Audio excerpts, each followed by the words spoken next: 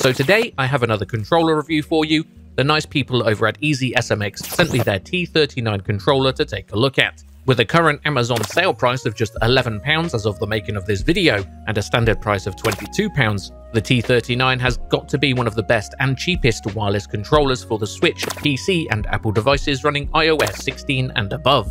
The design and layout of the T39 is much more of a comparison with the Switch Pro controller, made with similar high-quality plastics but at a fraction of the price. Just like its big brother, the X10, the T39 also has Hall effect sticks, motion controls on Switch, 3-level turbo and 4-level vibration settings, which you can set via these two face buttons, and an NFC function for your supported Switch games.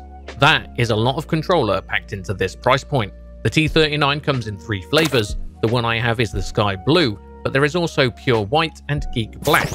And the T39 weighs in at 325 grams. Of course, being wireless, it uses a 600 mAh battery with a 15 to 21 hour use time, but can also be used plugged in via the USB-C port, so you can charge and play. The T39 comes with one extra button for programmability on the front of the controller instead of the back like the X10.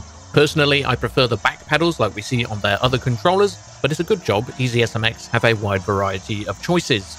So what's with these Hall effect sticks that we keep hearing about with the EasySMX controllers? Well, according to their website, they feature advanced non-contact magnetic sensors. There is no physical damage to the joysticks with a more cost-effective price. The T39 is the most budget Switch controller without stick drifting, and I do have to say it really does feel nice in the hand with the sticks having a slight rubberized feel. One thing I have noticed with the cheaper controllers is the D-pad being harsh on your fingers, and this isn't the case with the T39, with a more premium feeling D-pad for its price range. To quote EasySMX again, calling it a precision D-pad. Also, during my review, my son Logan spent a good few hours playing Mario Kart and Fortnite so I could get his impressions.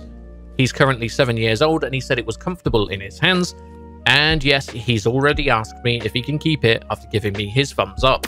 I also think it's a much better controller for the price for younger gamers like Logan, as in my opinion it's far better for them to accidentally drop an 11 or 20 pound controller than a 50 or 60 pound plus controller. Not that I want them to drop any of them, but you get what I mean. As for the connectivity of the T39, I've already mentioned that it can be used wired via the USB-C cable, but wirelessly it is using Bluetooth.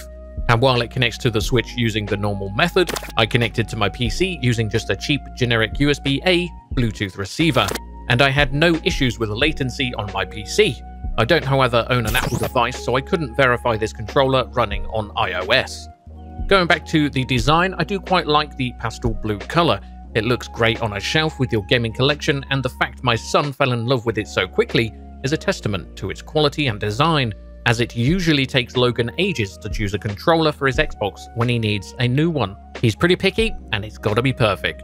My only hope, and I'm going to preface this from my previous X10 review, is that we get some premium feeling Xbox or PS5 compatible controllers for these amazing price points. So again, I will summarize that you get a hell of a lot of controller for the standard price of £22 British, but if you can get it on its sale price, which it is as of the making of this video of £11 British over on Amazon, well, you really can't do any better than that. EasySMX make a lot of controller and peripheral options, so I'll leave all links to them in the description below, as it is well worth a look if you're in need of a replacement for yourself or a younger gamer like Logan.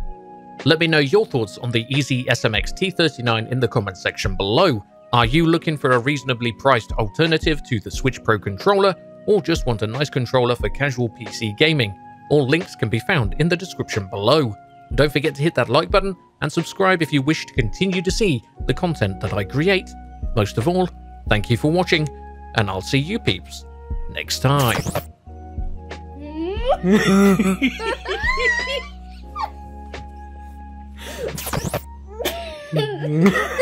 Stop it. Stop it.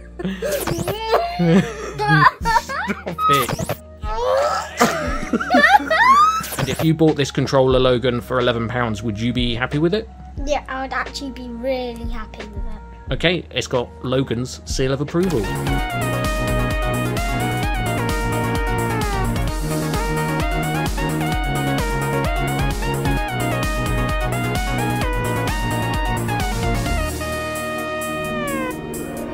Right.